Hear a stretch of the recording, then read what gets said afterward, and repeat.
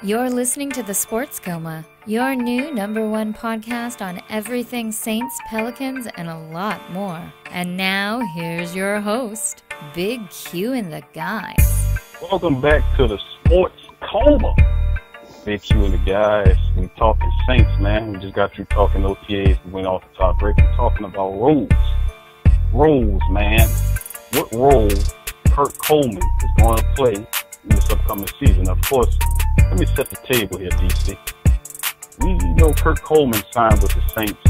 Let me see if I pull up some of the information. According to what I'm looking at from NFL.com, of course, the Saints got with him on March the 3rd.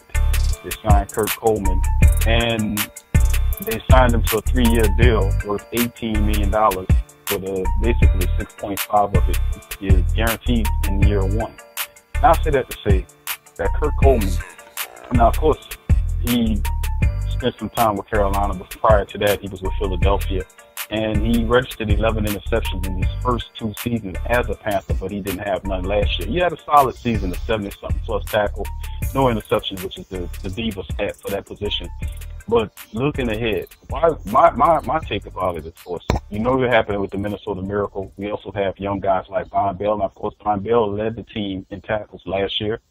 For the Saints, he was the top man with 83 tackles, 4.5 sacks. Von Bell doing it big.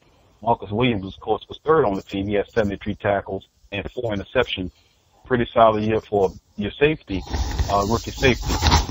So hence, season changes. Minnesota Miracle happens. Sorry to throw that on you guys. But season starts. Kurt Coleman is the first big free agent the Saints signed. They give him a 3-year deal worth $18 million. My question to you and all those thinking fans is, would you pay a safety, veteran safety, $18 million to play as a third safety and not start somewhere, one of those positions? So that's the question.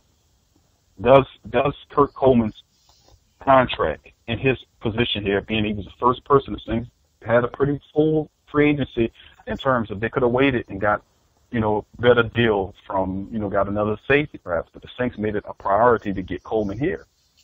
Now, is that because they don't trust Marcus Williams or Von Bell? But this is a question that I'm going to answer and DC is going to answer. Of course, I'm going to let DC answer first. And let him tell you who he believes, what position. Because, of course, we know the Saints play a lot of tree safety, the modified nickel, where they throw the extra safety in there. But most of the time, they're not going to play that modified nickel. You'll see them in the 4-3. You'll see them in that tree safety look. Hell, you might see them in the 3-4. They have all that on the table. But the base defense, as it's registered, is the Saints play a 43 defense. That is the base defense. It's not a modified nickel, even though they played that because of injury. DC, this question to you, my friend. Kurt Coleman's 3-year deal, $18 million. Does he back up at the third safety spot, or does he take one of our safeties' positions? If so, which one? I think neither. I think it's a thing we're going to see exactly what we saw last year with Kenny Vaccaro. You're going to see a mixture of all of the above. But if I had to say one guy that was solidified, unlike what you agree upon, it would be Marcus Williams. Marcus Williams was the only guy that pretty much was in on most of the snaps. He didn't come out of the game a lot. But Von Bell still managed to lead the team in tackles, and him and Kenny Vaccaro would flip-flop a lot. And if you look at the money aspects, Kurt Coleman is a veteran. He's also Ohio State Buckeye. So that's another guy like that we can add to our team. He understands veteran leadership. He understands late game situations. So from what I see, he's basically going to have the role that Kenny Vaccaro had, but maybe a little different. I don't know if they're going to put him on slot receivers from time to time when we're running that 3 safety look. And maybe you can have your guy Patrick Robinson on outside and Ken Crawley sitting on the bench. So it's a lot that could happen. I think training camp will determine what goes on. But what I can tell you is Von Bell in a 3 safety set was probably our worst defender in the slot.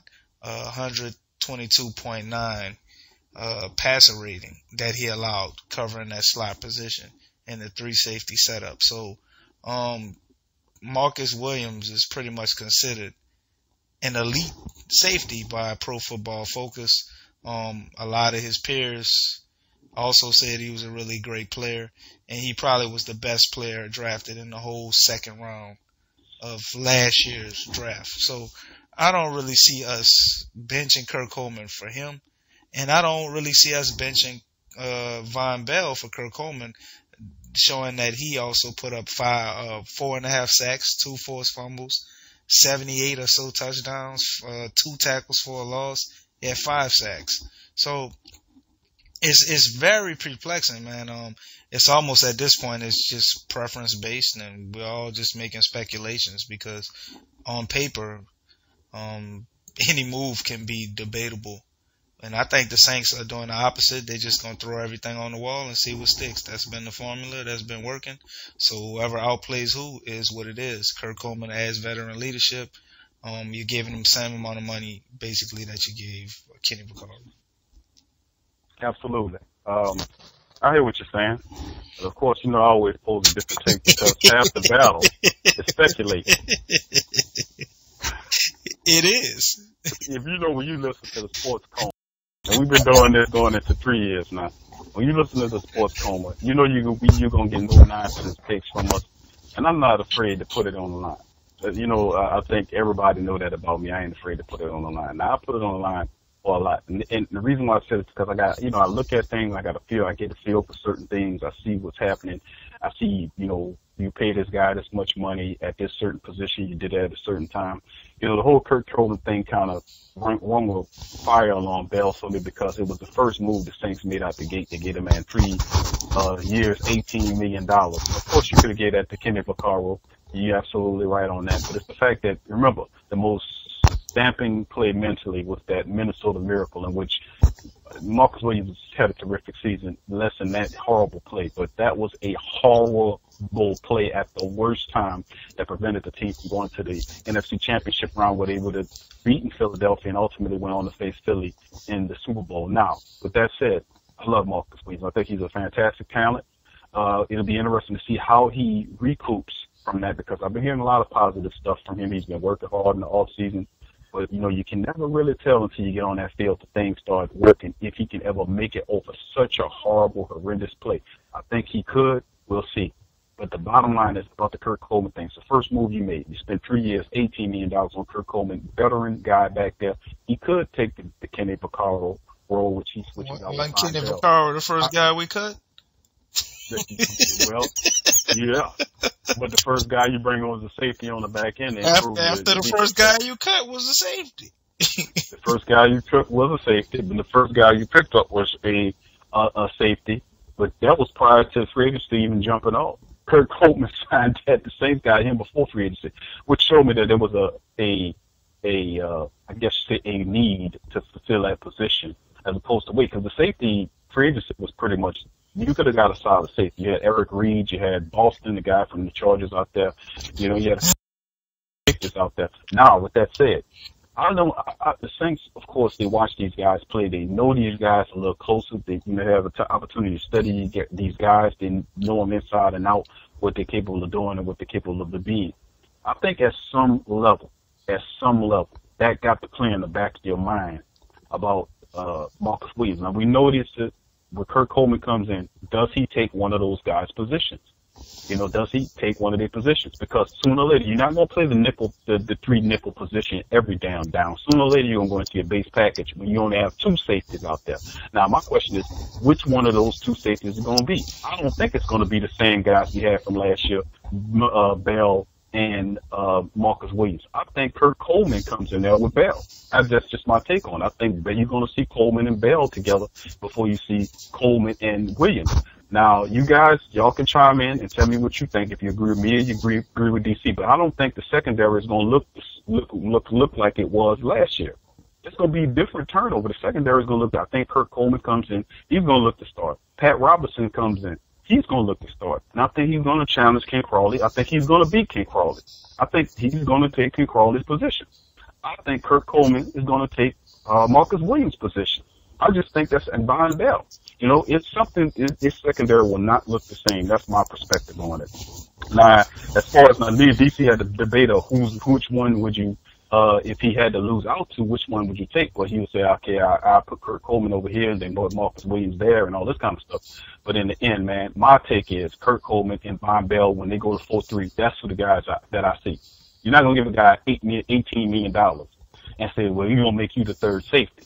And you got basically two guys out there playing for chump change. Those guys still under rookie contracts. You know, young first 2-3 year man contracts. They're not making anybody. You're gonna get a guy $20 million to be your third best cornerback. So that's foolishness. Not in today's NFL. That money is just not handed out like lollipops. Them guys are really earning that money. When you pay a guy $18 million and $20 million, you better believe they're gonna have a pivotal role in the system. That's my take on it. Anyway, DC, let's get into the next topic about catalyst. The top catalyst on the defense. Now, you said from the previous podcast that the Saints have a top 5 defense as opposed to my suggestion was top 10. Now, of course, you said it was already top 10. It was top 10 last year. It was right there. Right. So my thing is, based on all the moves that the Saints did, Davenport, the two we just talked about, Pat Robertson, Kurt Coleman, Demario Davis, you know. Then, you know, some minuscule moves as well, like you talk about Jay Bromley. Now, I don't know how Jay would play. Now, he obviously will be a welcome addition. He's a young veteran guy, big, strong guy that'll look really good in that position behind Tyler Davison and Onyemata. But like you said, we're looking at top 5 here. You know what, DC, just hold on. We're about to go into our next break right here. Got the music playing here. Anyway, we'll tackle that question on the other side of the break. You gonna tackle Marcus Williams? No. Oh, no. We're gonna tackle like Von Bell did with 83 total tackles that lead the team. That's how we're gonna tackle. That's how I'm gonna tackle. I ain't gonna tackle like tackles, man. Where you getting 83 all right. from? 83, I'm getting it. And Marcus Williams had 73. 83, Von Bell led the team. Anyway, we'll come back on the other side of that. I'm a Saints and Pelicans fan, so the only podcast I can get my fix is The Sports Coma with Big Q. The guy's intense, funny, and they always keep it real. Check out The Sports Coma with Big Q and the Guy